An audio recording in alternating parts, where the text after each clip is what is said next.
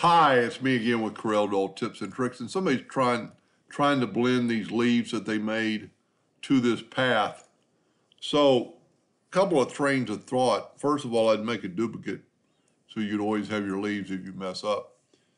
I'm going to hit the plus key on the keyboard. I'm going to make it a little bit away, and I'm actually going to make it a little bit smaller, just a hair smaller than the original. And then I'm going to select both of them. I'm going to go up to Effects, and I'm going to blend. And I'm going to blend 25 of them. Well, 22 of them. Hit Apply. Now go up here and pick New Path. And pick on your path. And then blend along full path and rotate all objects. Now it looks messed up because we didn't really have it in the order of the blend. But you can take your very first one and double click on it and rotate your blend. You can take your last one, double click on it and rotate your blend. So now you have a blend. Now, like some of the leaves are kind of messed up, they're too close together. So you can always select them all and then put like 17. Well, I'm going the wrong way. Put like 17 blends, hit Apply. Now you got less leaves. Now it's still kind of messed up, but you can still rotate this leaf until you change it.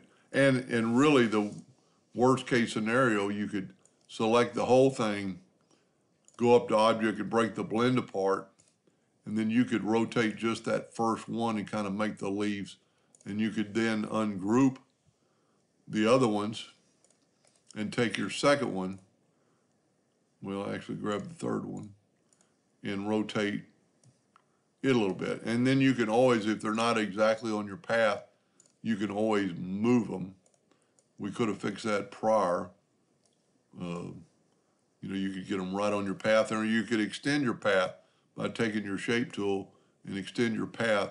Then, of course, you've messed up the other ones, but you can always come back and move your handles.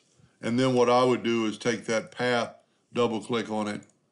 I don't work with pixels, he works with pixels. I work with points, just so I know how many points. We'll make it that green, and we'll make it